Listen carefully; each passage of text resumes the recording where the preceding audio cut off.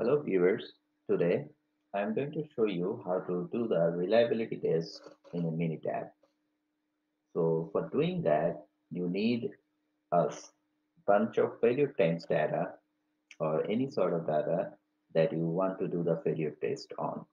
So I have taken some failure times data of a certain instrument which is given in terms of months. So to get started with the reliability test, first, you have to go to the stat and scroll down to reliability slash survival, and then you are doing the distribution analysis for the right censoring. So here you can do the right censoring or arbitrary censoring depending on the data you have. So right censoring is you are going to leave out some of the numbers on the basis of that those failure times is not failed yet or the data is still continuing. So to leave out those data, you can use the right censoring. So for this example, I am not doing any censoring, thinking that all my data are failed at that particular number of months. So at first, for the distribution analysis, I have to go to the distribution ID plot to see what kind of distribution my data are fitted to. So you click the distribution ID plot and it will pop up this menu where you have the variables. So I have only one variable that's in C1 column. You go to click, you double click it and it will appear in here. And in the censoring tab, I am not doing any censoring. That's why I'm leaving it as default selections. And I am going to do this test on these particular four different distribution. You can use all the distribution, just the difference would be it's gonna take a little bit longer to simulate. So I am going to specify it for the sake of this example, and I am taking the Weibull log normal exponential and normal distributions. Then you click on and the simulation will show you this goodness of fit test. So Anderson-Darling goodness of fit test is the lesser the number, the better the distribution is. So here we can see that Weibull and log normal is very good distribution for this bunch of data, whereas exponential is the worst fit. And it also gives you a table of percentiles where it explains that for the Weibull distribution, 1% of the instruments gonna be failed in 14 months, while in the log normal distribution, 1% of the instruments gonna fail in 23 months, and so on and so forth for the other exponential and normal distributions. And if you scroll through down the page, you will get some other useful information which gonna help you explain your failure criteria. And for the plots, you can see the probability plots for all of these four different distribution that we set. For the Weibull, we have, and for the log normal, we have the base fit, where most of the data are aligned to the base fit line, where exponential doesn't fit the data at all. While for normal distribution, we have some data deviating from the base fit. So based on these tests, we can say that the data I have chosen actually follows the log normal distribution. So in the second step, you go to the stat, you scroll to the reliability survival, you go to distribution analysis, and you select the distribution overview plot. Here you're gonna see some plots, how your probability distribution survival plots looks like for this particular distribution.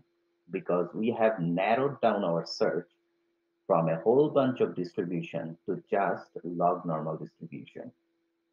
So you click the overview plot, you select your variables, that is failure times. You don't have any frequency columns. Frequency columns actually signifies that how many incident happen at that particular failure times. So I'm not using any frequency column for this example. And our parametric analysis will be on log normal distribution depending on the previous test. And I'm not doing any censoring, so I am leaving it behind and I am clicking OK. And it will give you some kinds of useful information which you can use your probability density function, your feeded data to the distribution, your survival function, and your hazard function, how it looks like. So it also gives you some table of statistics which your parameters will look like, your mean, standard deviation, and so on and so forth. So one thing to note here that I have using all the 50 failure times and I am doing not a single censoring. That's what also given in here. So in the next step, you go to this tab, you go scroll down to the reliability slash survival, you go to the distribution analysis, and you are doing a parametric distribution analysis. So you click in here, you have the variables, we don't have the frequency columns like before, and the assumed distribution is the log normal distribution. We are not doing any censoring, so I'm leaving it behind. You click the failure mode, and I'm not doing any special kinds of failure mode, so I'm leaving it as the default selections. So for the estimates, I'm doing the maximum likelihood estimator, and you can set the confidence bound in here, whether you want a 90% confidence bound or 95% or 99%, depends on the user.